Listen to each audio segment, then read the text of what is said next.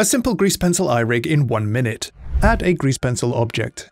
Add 3 layers called mask, eye, and pupil over to the material tab and create 1 white fill and 1 black fill material. Jumping back to our layers and select eye. Go into draw mode, select circle and draw a circle.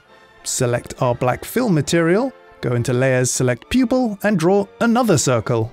In edit mode, copy and paste our original eye into the mask layer.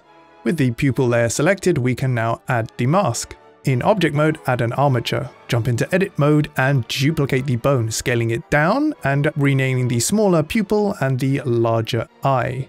Parent pupil to eye. Parent our eye object to the armature with empty groups. In edit mode, we can select our strokes and assign the vertex groups to them in order to have a rigged eye.